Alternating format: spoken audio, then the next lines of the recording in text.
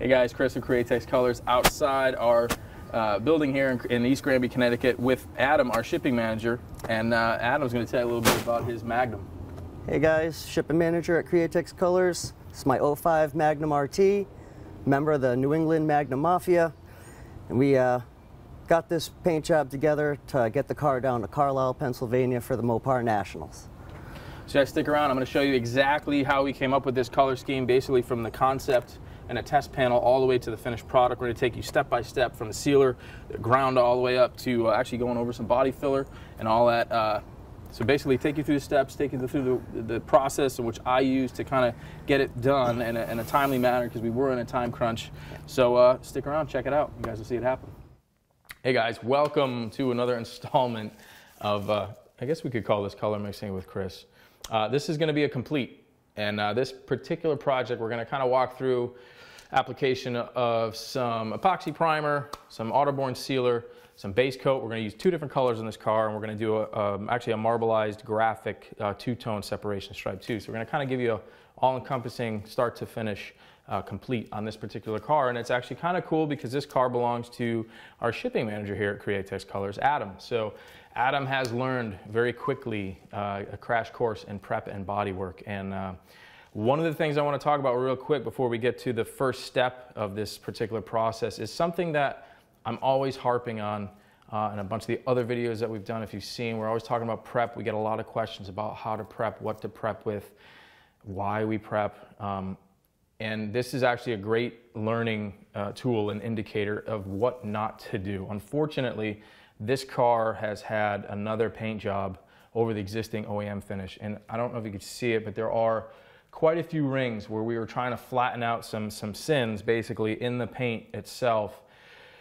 And unlike what you would normally see in something where you feather this out, and feathering is just kind of bridging the surface, making it as even as possible. So flattening out from one layer to the next, you want a nice smooth transition. So the bigger the transition is, the larger that feather, the more less transparent or less apparent, I should say, the repair is going to be. If it's really tight, you're going to see it's going to look like a topographical map, and it's going to cause a lot of problems. Unfortunately, if you look real close, the guys that prepped this car did a fantastic job. They really did, and they pretty much put the screws to Adam. It is shiny almost under every single layer, meaning that the prep was actually very poor. And most of the spots in the car, the flat areas, it was done okay, but anywhere that took a little bit of time, basically around the moldings, window moldings, around the door handles, if you kind of come down here, we'll see a massive amount of it down here. This is where the body side moldings were, and you can see it's got a shiny edge underneath every single one of these layers, and that is a big no-no. So what we're going to do, and actually one of the reasons that our paint is going to work extremely well for this, is our Autoborn sealer is non-reactive. So a lot of times if you're hitting this with like a high solvent content primer, it's going to cause mapping. Basically what mapping is, it's going to look exactly like this. It'll be all one color, but it'll kind of swell up that underlying coat because it has nothing to grab onto. The tooth, that scratch, is very minimal. This is why I always stress when you're doing something like this size, motorcycles, bikes, that kind of thing, I always would rather see you guys use sandpaper rather than a Scotch pad.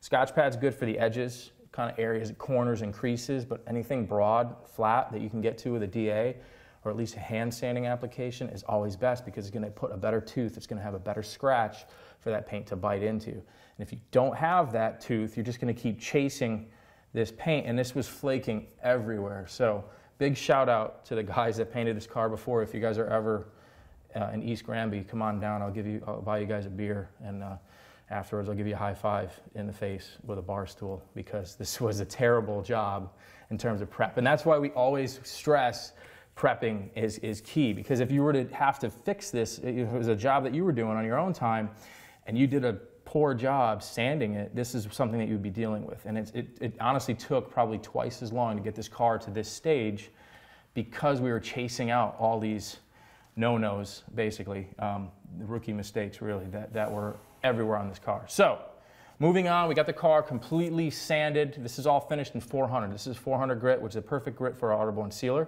But before I go ahead and do that, we got some bare metal spots around the car and a couple spots of bodywork. So I'm going to go ahead and actually mix up an epoxy primer.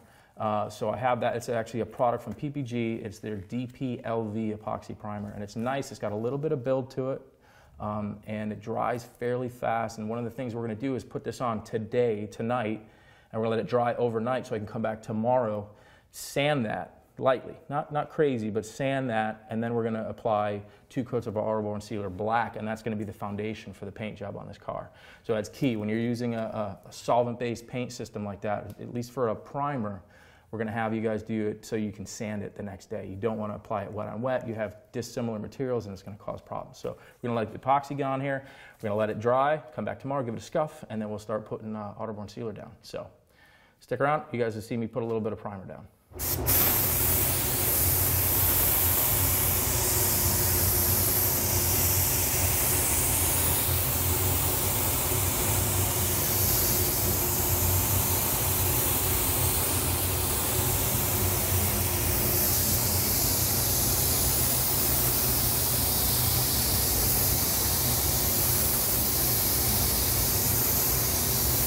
All right, guys, welcome back. It is day 2. We left off, and I was spraying some epoxy primer. That was the PPG LV epoxy primer. Let that sit overnight. Came in this morning, lightly sanded down those spots. I was really happy with how the car looked. Believe it or not, I was actually surprised at how little mapping we had going on with all the rings of paint. So I was really happy with how little sanding I really had to do to make everything nice.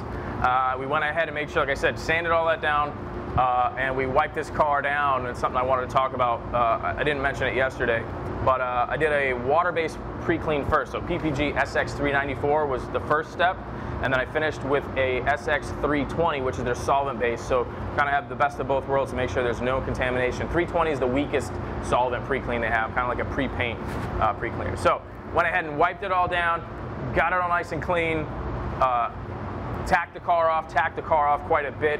And guys, keep in mind, when you're tacking it, don't just tack off the surfaces you're going to paint. Tack off everything around it, like the masking paper, the windows, any of the pockets, anything where you have taped up. That's another thing. If you see, like, most of this is taped up pretty tight.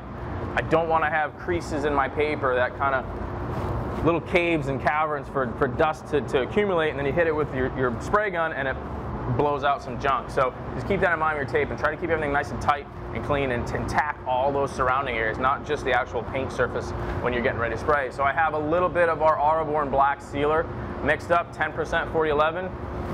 It's kind of humid today. It's about 88 degrees, 70% humidity, so I'm like right on that line of the humidity. Not super concerned about that because we're just going to wait a little bit longer between coats, and actually it's going to kind of help me have a nice wet overlap. So I don't want to dry in so fast that I get dry spray on my overlap. So, you know, again, pay attention to the conditions you're spraying in. We're in a booth. We kind of have the ability to control it a little bit. When it comes to humidity and all that, we can always warm up the air if we needed to and kind of bake off a little bit of that moisture, but then it's going to be really hot when you're spraying, so it's not the ideal thing either. So I got my spray gun loaded up using my Iwata LDX, the W400 LDX air cap. It's a 1.3. I use this gun for pretty much all my sealer. Love it. It sprays really nice. 1.3, right around 20 PSI, kind of right where they want to be. Wide open. Close up my fan like a quarter turn, but I'm wide open on my fluid control. So we're going to go ahead and start spraying some sealer.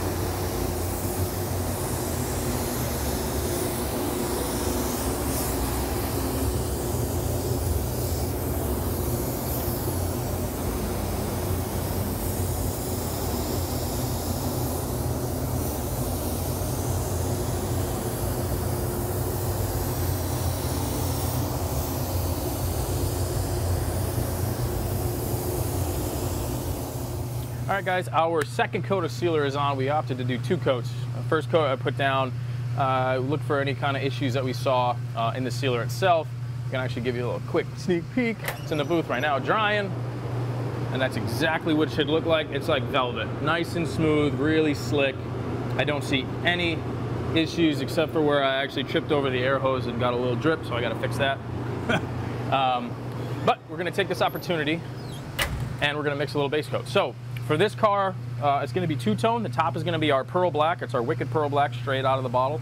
For the top, kind of where the little kind of center where the door handles are, roughly there. And then the bottom, we're going to do our Wicked Charcoal Metallic, our metallic charcoal. So I'm going to show you guys how I mix. So now we're going to make a lot of paint because we have a bunch of parts that we're going to paint as well. So I'd rather have a little left over that I can always just grab and go, even though it's the same. We're not doing anything to this. It's kind of stock in terms of formula.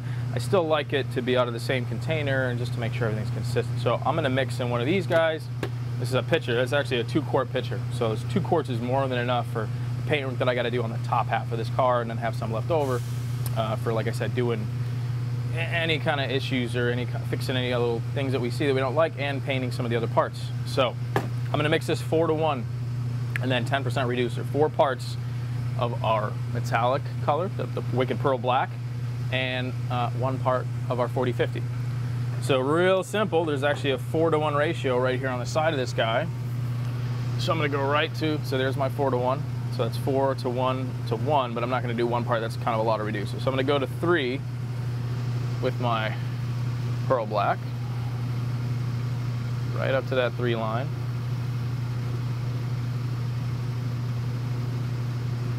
There. All right, and then because I went to the 3 in the first one, I got to go to 3 in the 1, so that gives me a nice 20% mix of our 4050. So we're going to go to that 3 in the 1 column, and that right there is 20% 4050. And if you guys have seen some of the other videos, typically when I'm spraying metallics and pearls, I want to be right around 20 to 25%. So that's where I am, 4-to-1. So now we'll go ahead, and I think this is roughly, it's about 51 ounces. So that's 5 ounces of reducer, right, at 10%. So I'm going to go 5 ounces. Just using the numbers on the side, that's 52. I'm going to go right up to that 56, because it was just shy of that, so it's like just about 5 ounces. So there you go. That's my ratio. I get this mixed really well, stir it, and I'm going to let this sit for about 10-15 minutes while I go in and sand out that little drip that I have. This is what I was talking about before. I've mentioned it in a bunch of other videos. We're always kind of harping on that, to let this sit once you reduce it for about 10 to 15 minutes to really let everything kind of get acclimated. The reducer breaks down the surface tension of the paint. It just kind of becomes one nice uniform mixture. When you're reducing water-based paint, it's not as fast as a process as solvent-based. When you hit it with a solvent-based reducer, it's like instant. As soon as you hit it, it breaks it down immediately. This kind of has a tendency to kind of float and separate a little bit, so you gotta really mix it up really good and then let it sit. So that's about 10 to 15 minutes is what I need to fix that little issue on the side of that door. So then we'll come back and you guys can check me out when I start spraying some base coat. Hi guys, we are back in the booth. Everything's dry. I went ahead and fixed my problems. Just gave it, you can show you real quick, there's a couple right here and a little bit right here. I actually stepped on a hose and it kinked and it kind of caused a little splatter. So that's a beauty part of the Autoborn sealer. I went back in with a little bit of 600 dry and just lightly feathered out my little sins. You can actually see a remnant of it right there in the door handle. That'll be all right, we'll scuff that off. Real quick, I just want to talk about the process basically in painting in here. This is essentially, it's referred to as a semi-downdraft booth, but it's essentially a cross flow, meaning air is coming in from the ceiling out through that plenum. So really our draft is going this way. So when I'm painting a car, or anytime you're doing something large like this, you kind of want to keep in mind your air movement, your airflow, the direction in which you're painting in, and you should always keep a wet edge, right? So my air is coming across this way. I want to start at the front of the car and move my way to the back.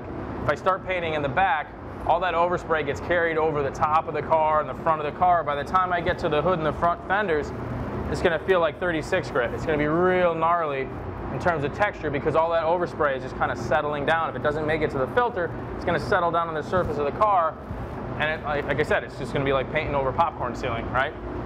So if you start in the back, any overspray theoretically will fall into wet paint and it'll melt in a little bit better than having that dry spray.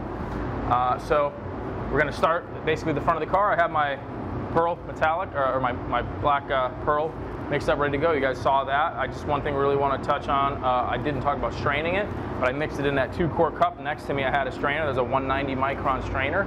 So after I let it sit for 15 minutes, I poured it through my strainer into my PPS cup. My PPS cup does have a filter in it. That's a 200 micron. These are solvent lids. They have 2 different kinds. They have the clear ones are white, are 200 micron, and the blue ones are 125. So we kind of go for the bigger ones here just because we have paints that'll kind of different viscosities and the effect colors. A lot of our metallics sometimes don't pass through such a small micron. So it's easier for me to just use a smaller micron strainer and then always have the same lid. And these will work really well for clear coat as well. Sometimes clear, high, thick, solids, clears will get kind of choked up going through a 125 micron strainer. So that pretty much wraps that up. This is a Iwata N-Tech. This is Supernova N-Tech. This is my base coat gun, the green cap. This is a 1.3.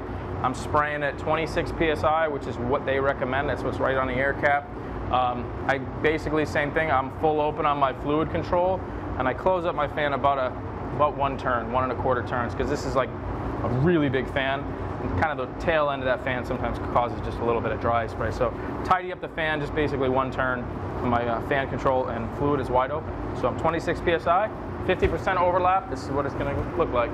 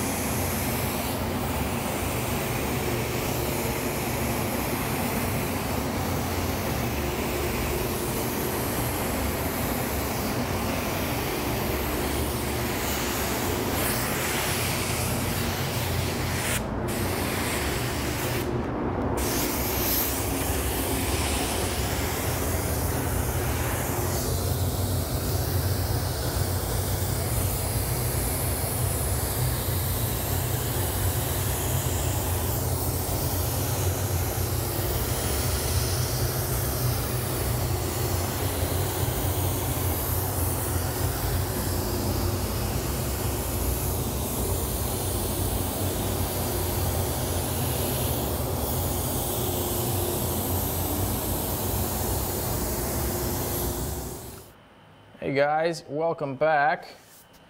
We are kind of in the midst of feeling out what we got for graphics here and how I want this to look. So I kind of went ahead and I started messing around with a little bit of fine line. I'm at the point where I actually kind of like where it's going. So rather than do this as a practice, I'm going to run with it. We always talk about test panels and the importance of doing a test panel, so we kind of had, this is essentially what we have going on. This is a test panel for the car. So you have the pearl black up top. We're going to marbleize with some silver, or fine aluminum, actually, is going to be the base for that over black, which the pearl black is going to work fine for that. And we're going to do a little bit of spatter on the inside of the design with it positively taped, meaning this will stay taped and will splatter inside, and then at the very last portion of it, when I go and pinstripe it, we're going to splatter a little bit more over the outside edge. So it's going to look really cool. It's a very easy to achieve effect. The hardest part is actually just taping, but there's a lot going on, and it actually is a real subtle kind of a graphic effect that looks a lot more dramatic than what it takes in terms of effort to kind of get it that way. So a little bit of simple shading, some airbrush work, and it's going to look really cool. So originally, I was going to kind of freehand the whole car and kind of make it symmetrical but non-symmetrical, but I kind of like how it's going, and I'm getting a little crazier in terms of the lines. You know, a lot of times this particular panel, and doing just a panel, it's short, and the last thing I wanted to do is just have kind of like positive saw marks, you know, like we're going to have just a band essentially of graphics, and I kind of didn't want that on this car, and the owner doesn't really want it to look that way either. He kind of wants it a little more organic, so that's kind of where we are here. And now in doing so, I kind of like how it looks. I kind of want to match the other side, so if you guys don't know how to make a pattern, we're going to do that. I'm going to actually show you how to do that. So I'm going to continue on, get my fine line striped. I'm actually working on just the bottom edge of the graphics right now, so I'll wrap it around the back side of the car, all the way to the tailgate, and I'll come to a stopping point, and then when I'm happy with it, we're going to go ahead and make a pounce pattern. I'll show you guys how to do that. Really simple. You need two tools, basically a chalk bag and a little pounce wheel. So we'll show you guys how to do that. Quick and easy way to do it. Make it real simple to basically make the exact mirror image on the other side of this car. So I'm going to go ahead and continue on getting the rest of this thing striped out, and when we come back, we'll show you guys how to do a pattern. Okay guys, welcome back. We figured we'd give you kind of a quick little clip on what it is I'm doing here. When we last left off, I was laying out the side of the car, getting kind of some artwork done there in terms of that two-tone split. We talked about the test panel. I showed you guys that. We kind of opted to do kind of an off-center, asymmetrical kind of graphic on the hood as well. So it's not going to be mirror image. We're kind of just leaning towards one side. I think I've always kind of been a fan of that. It's kind of cool. Something real simple, kind of tribally, flamey, just cool, just to break up the monotony of just the plain hood. And I thought this would be a good time to kind of talk about a couple different masking products and kind of the technique behind it. You see I did this with fine line tape. This is 1/8" fine line. Kind of just let it rip in terms of how this layout was going to be. And I'm going ahead and I started back masking this with a product. This is kind of old school.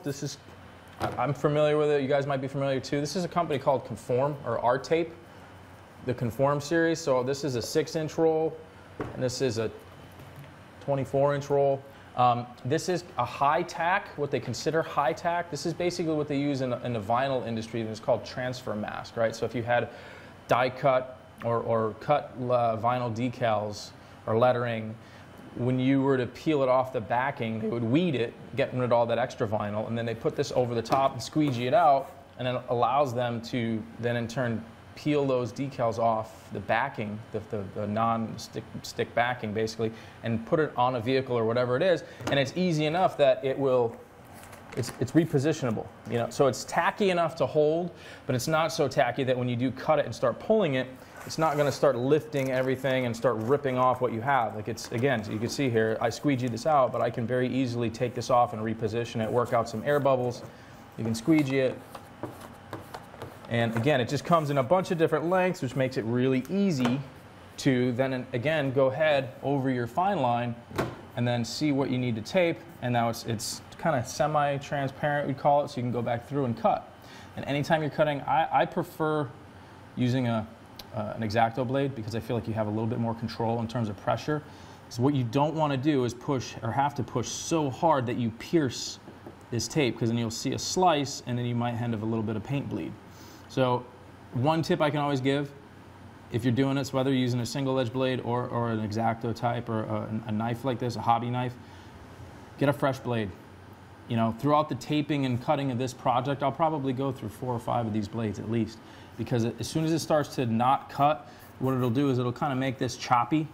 And then if you have to go back over and cut again and cut, and you start pulling and it's lifting, it's just going to cause you more problems. It's way easier to just put a fresh blade in here, kind of almost like every panel. You know, put a nice, clean, fresh blade in there. I have noticed over time, it seems like the sharpness or the durability of the blades are not like what they used to be. So you might want to, again, just kind of food for thought, go through and replace them frequently. It's going to make your life a lot easier. Something like this is a tape from 3M. It's called a precision masking tape, and it is awesome. I actually have it mounted to one of these masking tape holders that we actually got from our friends at Spray Gunner. These are really cool. Works really well, especially for projects like this in a booth. But this tape, I'll show you right now, for an application like this, it is extremely transparent. And again, it has the same kind of properties of this transfer paper. Very easy to see through. You can draw on this, you can cut on it. And again, you got a couple different widths. Cuts very nice. So you kind of have a few different options. And the whole basis, the whole reasoning for this, instead of using masking tape, I've seen guys do it with like 3/4 inch tape, and you go through and tape every single time. That's cool. I mean, if it works, it works, but something like this can be a lot faster, right? So now I can go ahead and peel this negative out, and I'm not going to cover the entire hood. What I just want to do is give myself kind of a buffer on the edges here, so now I have a nice, basically a straight line, and I'm just going to back mask this with some masking paper off my masking machine. So I kind of have a nice straight edge, straight line I can tape right to. I can just drape paper over this to keep the overspray off for the next step, which is going to be the beginning of the marbleizing on this.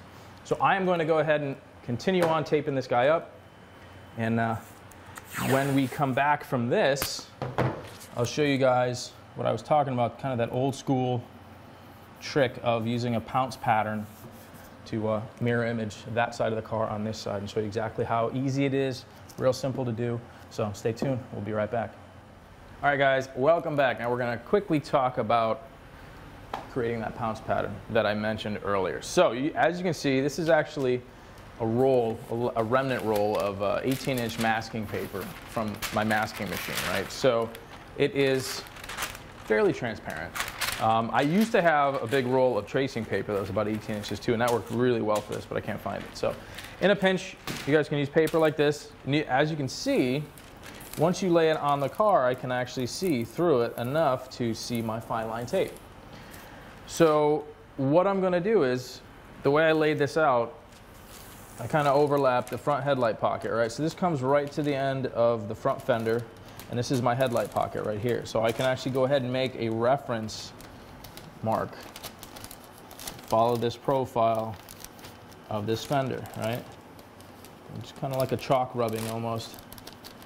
So there's my headlight pocket, and then I'll come down here, and here's where the bumper meets the fender, right? And here's the end. Now I have my wheel opening right here, basically. So I can actually go ahead and just kind of ride this line as well. And all I'm trying to do, essentially, I can even ride that, the wheel arch right here as well, right? To give myself reference points that I can key on the other side. So when I flip this over, I can line it up to my fender, where my fender, here's my fender jamb, where it rolls into the hood, right? I can come up to here, where the fender meets the A-pillar, right?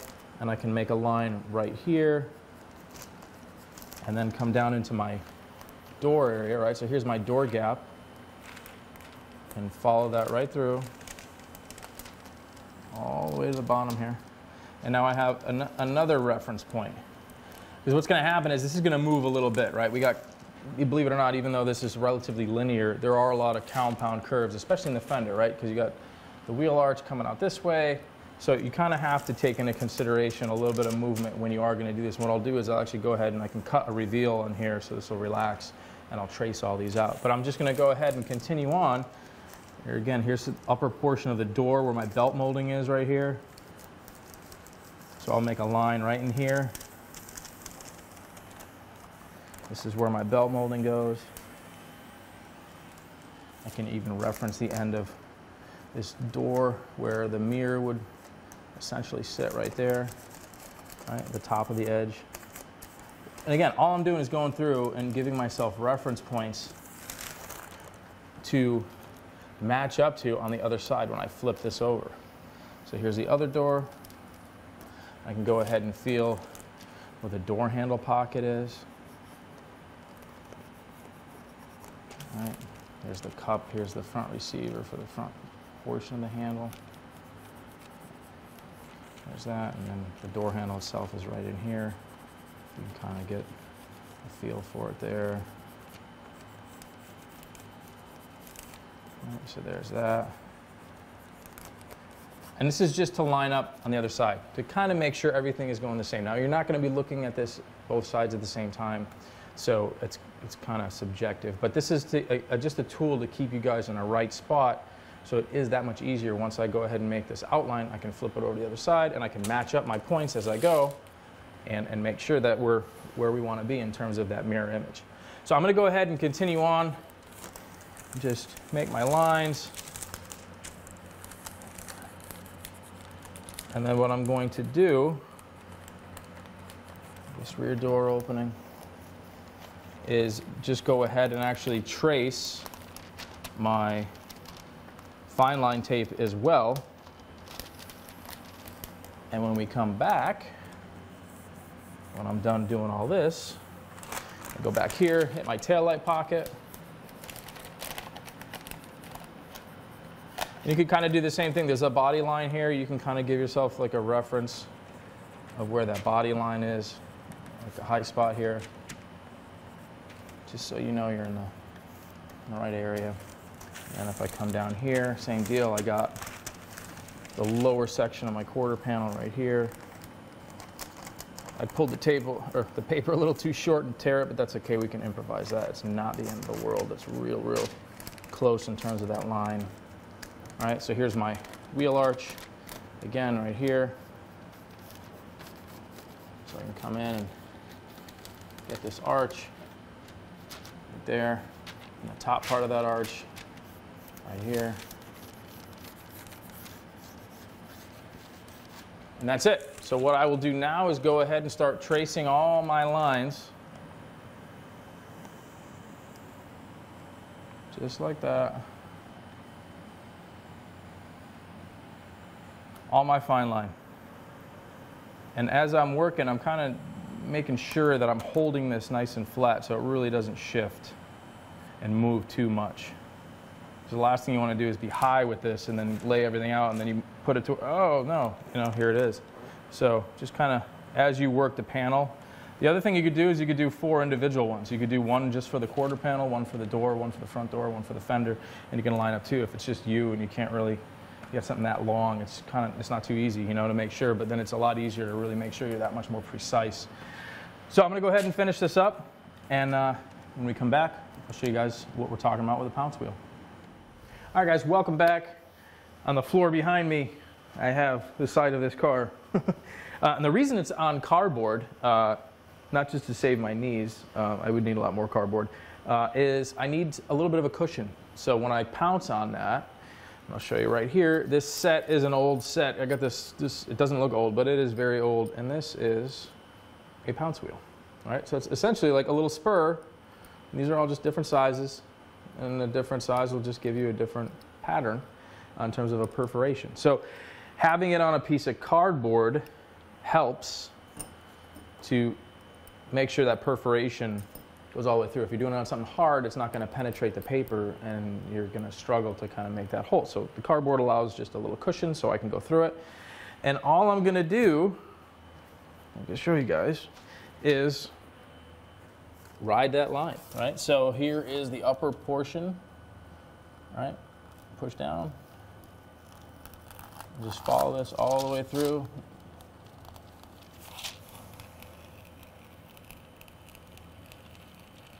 Ride this line all the way to the next portion. All right, so there's my door jamb. That's a good stopping point. And just continue on tracing my pattern all the way through.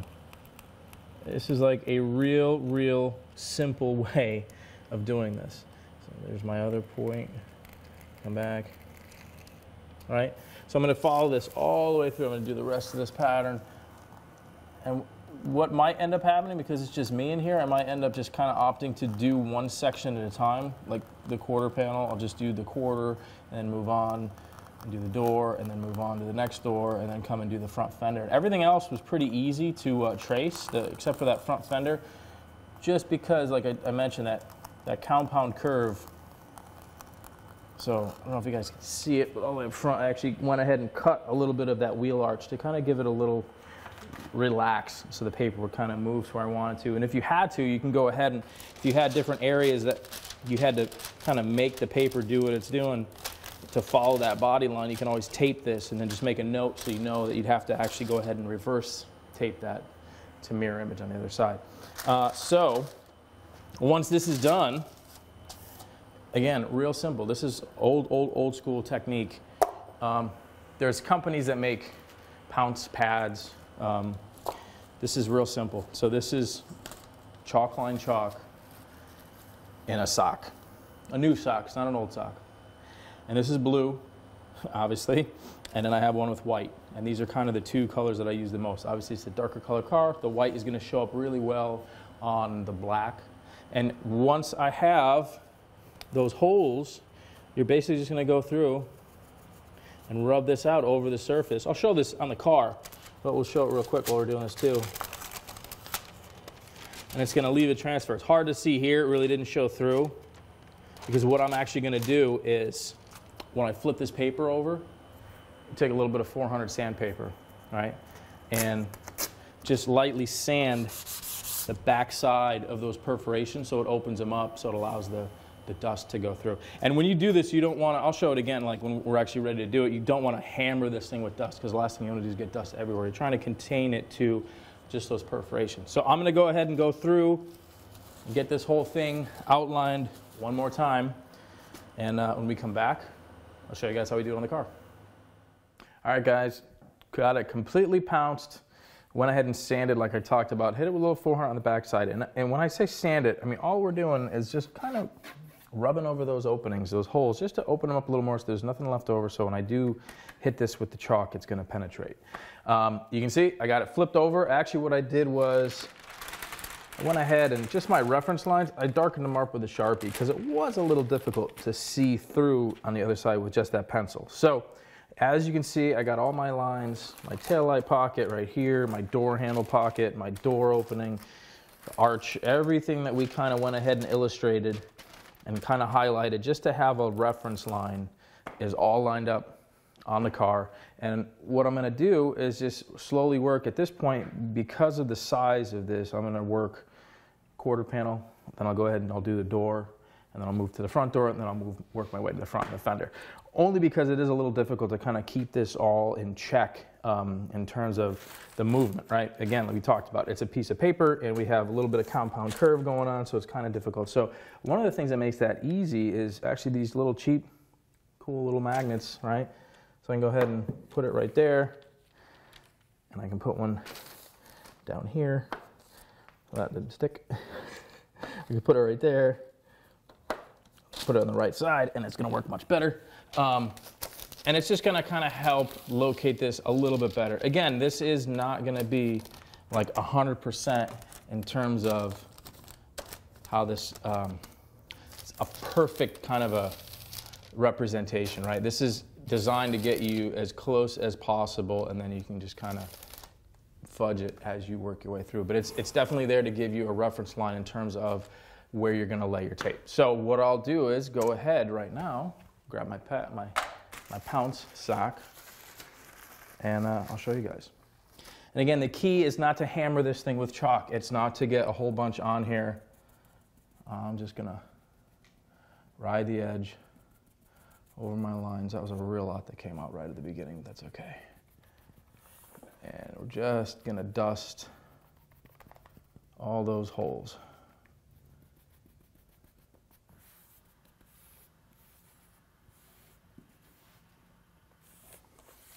All right, so we're going to come right to the edge of the door here, and then come to my line here.